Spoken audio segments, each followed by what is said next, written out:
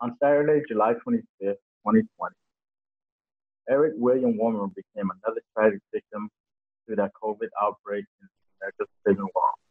Family, friends, and those who knew Eric are saddened by his passing. Eric, as friends call him E, was born and raised in San Francisco.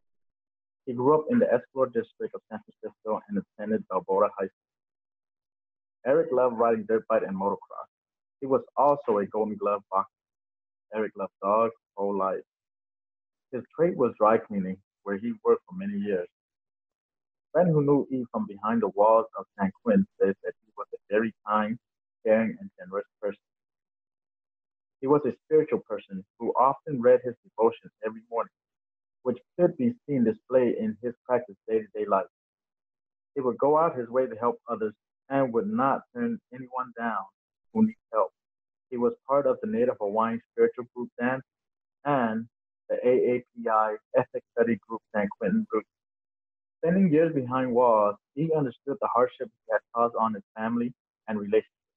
Despite the harsh condition of incarceration, he would continue to write letters of hope and encouragement to his stepdaughter, providing her with insight and pearls of wisdom on life. To his brother Hank, who he was very close with, he would dream of one day traveling the world with him to see the great nature, wonders, and connect with people. Eric will always be remembered by friends and family as a kind and warm-hearted person. He was loved by so many, and especially those who knew him the best.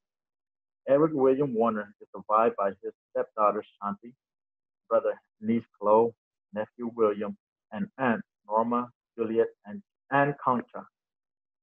The San Quentin outbreak. COVID-19 has spread widely behind the walls of San Quentin. San Quentin, like many prisons in California, is ill-equipped to handle a pandemic, especially due to the prison's unsanitary conditions, lack of medical resources, and overcrowding. Before May 31st, there was no positive COVID-19 cases in San Quentin.